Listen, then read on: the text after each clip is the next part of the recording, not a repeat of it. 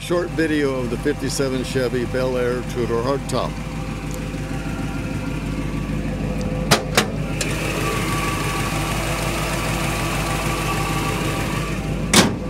Restored probably 20 years ago. I don't know who did it, but it was frame-off restoration, rotisserie if you'll have it that way. Floors and everything underneath are done the way that they should be done, with the red oxide sheet metal and all the other undercarriage pieces in gloss black and semi-gloss black for preservation.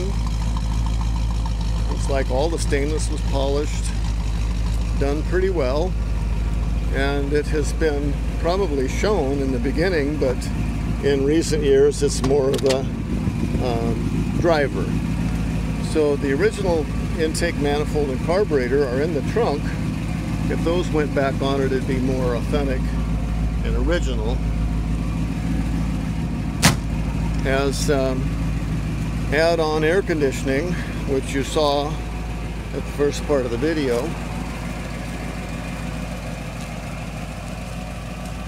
And the controls inside the car for the heater and air conditioning are what looks like original aftermarket replacements, with an addition of the AC unit in the center, the one below the dash there that blows out cold air and when you've got the AC on. These right here would be what you would see in 1957 originally, along with this control unit. So that's original as well. This is what would not have been in an original AC car.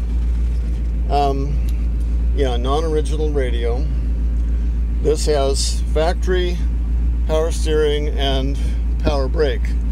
You should have noticed the treadle vac unit that Chevy used for the power brakes when I was under the hood. So here it is, nice 57 Chevy.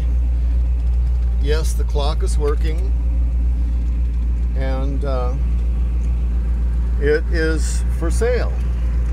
I had two people that wanted to come and get it. One person was on his way and had his trailer tires blow out and damage to the trailer, so I haven't heard from him since. But this is the car, and it is for sale. So I hope you like the 57 Chevy. I'm gonna put it away now, so I'm not gonna drive it out on the road. I got it nice and clean, and I don't want to get it all dirty, but I'll just head out the driveway here.